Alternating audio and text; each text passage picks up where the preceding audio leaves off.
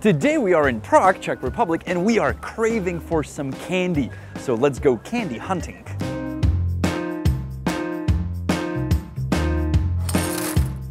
So in this Captain Candy store, we bought a couple of sweets, not too much. Well, I just tasted the one that said top seller. I just think they need to get rid of it. It's definitely, don't buy that. But anyhow, this is really overpriced. €6 for a small, tiny little bag of sweets. I'm sure you are thinking, well, it's expensive because it's the city center. We're in between the two main squares, Old Town Square and Wenceslas Square. But guess what? In Prague, there's always an alternative, and we would love to show you today. And it's actually on the square. So we have reached the middle of the Wenceslas Square, and here we're gonna turn right, follow the tram tracks to our hidden candy store. And once you reach the passageway, you wanna make a right here. Also a signed Kino, because there is a movie theater.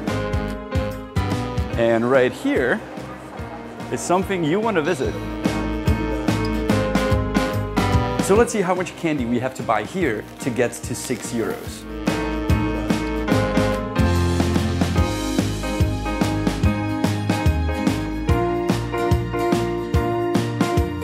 Well, I really wonder how heavy this is.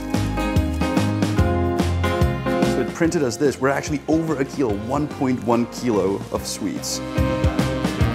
So, I mean, seriously, guys, we ourselves are shocked. Do you want this for €6 or do you want this for 5.9 euros? And this is Czech, just so you know. And it's probably fair to say that we were not paid by the company to promote their little store. But yeah, fuck Captain Candy and go Pedro.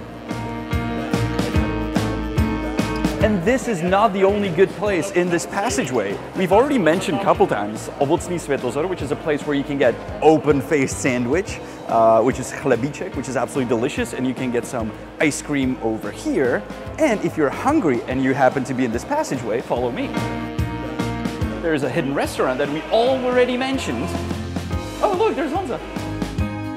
And the prices of the food in the restaurant are below €4 for a meal. So absolutely recommend it. If you keep on walking through the passageway, you'll eventually hit this beautiful Františkánská garden where I love to sit around and eat my chlebíčky. After I finish this, I will eat all the candy that we bought today.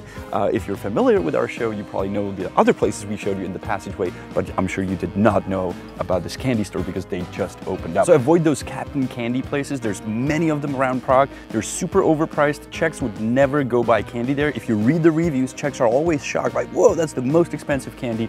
So we do not want to support them because they're taking over places in the city, and you know, it's just creating something only for tourists, and we don't like that. That's it from us. If you're planning on coming to Prague, watch our show Honest Guide. There's many different tips and help you may need on your visit, and we would love to see you here. Bye. And the Czech word at the end is cukr, which is sugar. Cukr, sugar. So guess what? This was actually cheaper than this, and if we would have bought this in this store, it would have been €40.